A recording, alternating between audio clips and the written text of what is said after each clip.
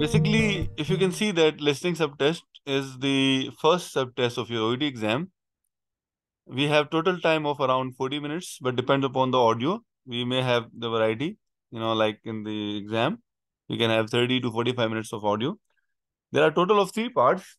In part A, there are 2 extract, extract 1 and extract 2. So 12 question per extract we can expect over here, right? That is followed by part B. We have short workplace related extracts. We have six question, 3 option multiple choice type of question in part B. And in part C, it's the presentation extracts. It's related to the academia or research oriented conversations. Mostly we have dialogue in the first extract and monologue in the second extract, right? So we can see there, dialogue mean two people will be having conversation on any aspect of the healthcare, mostly research oriented articles. And monologue mean that there are 3 options. There's only one person who will be speaking on any aspect of his research or any perspective of the study that he has conducted. Anyhow, so after that, you can see, let's say in part A, the purpose of the part A is to assess your ability to extract the specific information.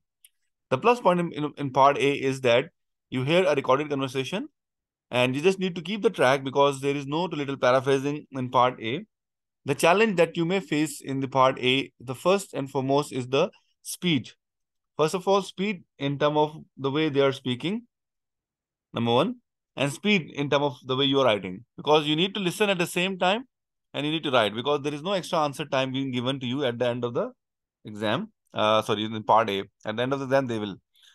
The first challenge that you may encounter is to work on your speed. Most of the people, they just prefer to have the tips and techniques, like to have a shortcut. But in listening part, you need to work on your speed of understanding. Like if they are speaking at a bit high pace, still you will be able to comprehend what they're saying. And for that, there are a lot of resources such as GP Behind the Closed Door, ABC All in the Mind. There are podcasts available. You can listen to them with high speed. It would be easy for you to grasp the information in the listening part. That is followed by the accent. There could be a variety of accent ranging from Australian, British, American, from New Zealand, Irish, Canadian, and South African, and so on. And even some non-native accent can be expected as a patient over there, like Chinese, Korean, and so on. Intonation is the stress management or your active listening skills. At time, patients just have a drop in their voice or tone. So you can have the active listening skills over there to test your active listening skills. So this is your first part, like say in part A, you'll be given, like 5 minutes per extract, like say 10 minutes for the session because there will be 2 extracts. So plus point is they will be giving you 30-second time to read this question like that. They will be giving you 30-second time to read this question. After that, they'll play the audio. So let's say if it's a physiotherapist and sciatica is the problem, so we can anticipate the type of answer most of the question. They play the audio. You have to listen to the audio and you need to write down the answer at the same time, right? There'll be no extra answer time being given to you at the end of the session.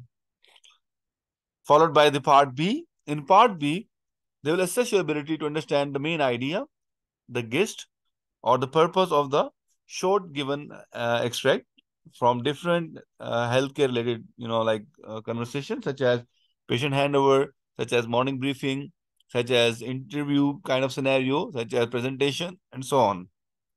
There will be 3 option, multiple choice type of question will be given to you. The plus point about this part B is that you will be having 15-second time to read each question. Just a minute, please. Just give me a moment. They will be assessing your ability to understand the gist of the information or the detail or the purpose of the given track. So you will be given 15-second time to read each question. So there are, you can say 3 option multiple choice type of question. And at the end of the question, you'll be having 5-second time. So the plus point that you have 15-second time, first go and read the background statement. The background statement will lead you.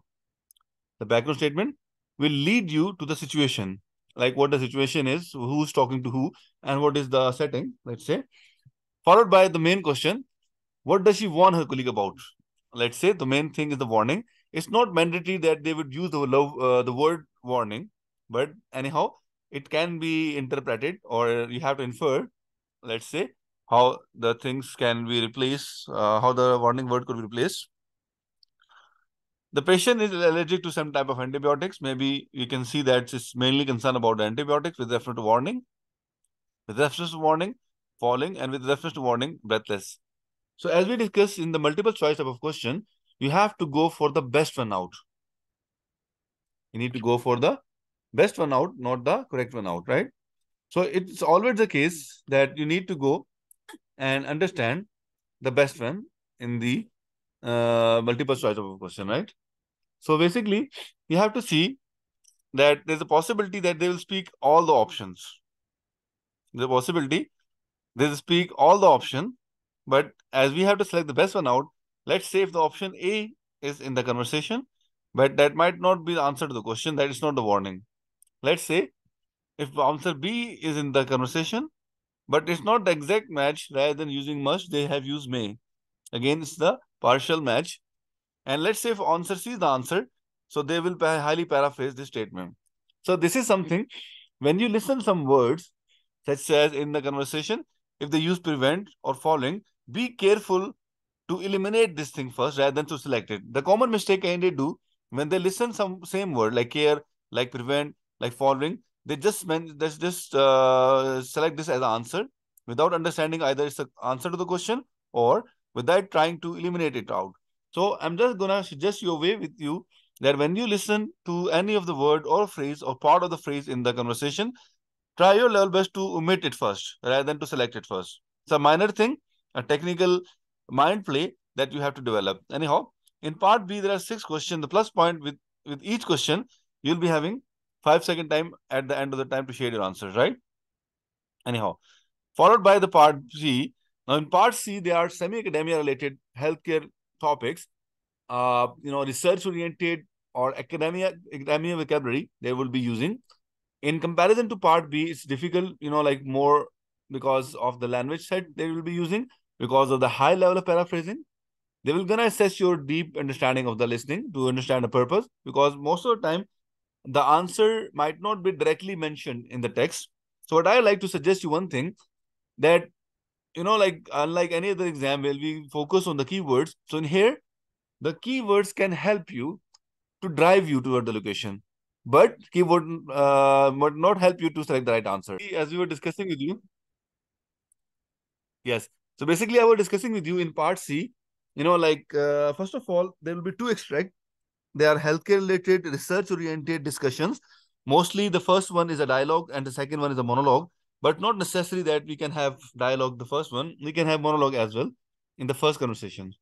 The point to ponder that I was making, like in the conversation earlier, that like they just use the same word or the keywords in the conversation, and the same keywords being seen in your, we can say the option. But I would like you to suggest you do not select your answer just being driven by the keywords. Do not get influenced by the keywords. The keyword might help you to track the conversation, but that's what I'm trying to say you. For example, if you can see that these are the options. Why does Dr. Robson regard Chagas as neglected disease? So we need to find the reason of neglection. The main concern is why this is a neglected disease. Not only the word neglected, but the reason of neglection is the main concern, right? Anyhow, so there's a possibility that in the conversation, they might not use the word neglected. The word neglected will be paraphrased, right? Or they just, paraphrase this word, or they just rephrase this word in this way that we might not be able to understand because of the level of difficulty. But they might not use the word neglected. Let's say because of the social group, we have the keyword. Because the patient often don't realize that they're infected, maybe a keyword. Impact and small, maybe a keyword. So when you listen to the conversation, let's say if your answer is A, you can see that if they use the word like patient often don't realize. When you listen that word in the conversation, before you can select the answer, listen it carefully, more focused. Make a match. Okay, if it was a match, but either it's a reason of neglection. If it's not a reason of neglection, or if it's not a match, just put a cross over here. Then listen to the conversation. Let's say if they move on toward the C, they just speak about that option as well. And if they're talking about the impact, was it the reason of neglection or was it a match or not? So listen carefully when you believe that they're talking about any option, because this is the time when you have to omit or select the answer. If your answer is A, it will be highly paraphrased. They even don't use the word social group. Because if you'll be inclined toward the social group, or if you're inclined toward the infected, right? So these are those words that might distract you, like when you are selecting your answer. That might distract you when you are selecting your answer. Okay. So basically, the point of the ponder that I want to highlight the point over here is that do not select your answer after being inferred with the help of keywords. Just select your answer on the basis of the theme, the central idea, because keyword might guide you that where you are in the text. But keyword might at the same time distract you to select the wrong answer, because mostly whenever we have seen that the mistakes are common. Yeah, we can. Mistakes are common. Like say if this is this is the question in my 7 year of OET career. I've seen that whenever we play this question, everybody go for option B. That is wrong, right? Option A is the right answer. But why it's like everybody select this answer? The point is that they use the same statement because patients often don't realize they are. This is the same matching statement. First of all, it's not the reason of neglection. When you listen to the conversation, you would have an idea. Not today. Anyhow, so and even they use the word bitten over here, not infected. So basically, what I'm trying to suggest you that when you listen to the same statement, be more focused rather than selecting it, rather than rushing toward it. Be more focused and try to eliminate it. How I can eliminate? Okay, I can eliminate it because right now the conversation is about the they're discussing about the definition of the disease or the background of the disease. Right now they have nothing. They have not discussed anything about the neglection. So keep that idea in the mind. It should be integrated to the question. And even though the infected was replaced with the word called as infected was replaced with they've changed the word bitten. So in that regard, you can eliminate the answer. So part C and B need your attention, right? You need attention, right? Anyhow. So if it's clear to all of you, I would like to move on toward the practice. But before that, you can see there that there are some guideline to write down the answer. Do not make it a messy because this is your question paper. This is your answer sheet, right? There is no negative marking. You will be given 2 minutes time at the end of the session, and you have to shade your answer like that, right? Remember, there is no extra answer sheet being given. These are frequently asked questions that we can see over here. We can quickly review them. We have 42 questions, 24 in part A, 6 in part B, and 12 in part C. Normally, we have a variety of accent, such as I discussed, these are the accent. Like we have not been given any extra answer sheet. This is the question paper. You need to write down the answer and you need to shade the bubbles. There is no penalty for spelling mistake. You just write it down, pneumonia, the way it has been written over here. However, the actual spelling is this. So, you will not be get a penalty as long as you are phonetically correct, right? So, first of all, do write it down. Yeah, we will share the answer in part B and C. Do write it down, whatever you listen. Do not write it down, the information that is not being there. And do not change. They are not checking your understanding, but they are checking your listening. What I mean to say, if they use word, let's say palpitation, and you are using heart racing, or if they use the word heart racing in conversation in part A, and you are writing palpitation, it would be wrong. You need to write it down whatever you listen, right? Is it clear? And do not add something. Abbreviation, as long as they are standard throughout the healthcare, we can add it down. The standard abbreviation, right? Okay. So it's important for you to understand that you have to write it down, like the information that you exactly hear.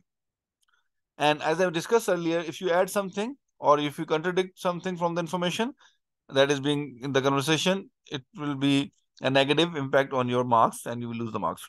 Although grading is relative, but in order to pass your exam, you should get 32 plus or 30 plus, correct? So in regard to absolute grading, if you get 30 score, so just to have a simple mathematics, so each question carries 11.9 marks. So multiply it, you can get your score. So but still, target your level best that you can get 32 plus correct in listening as well, right? So now I would like to move on toward the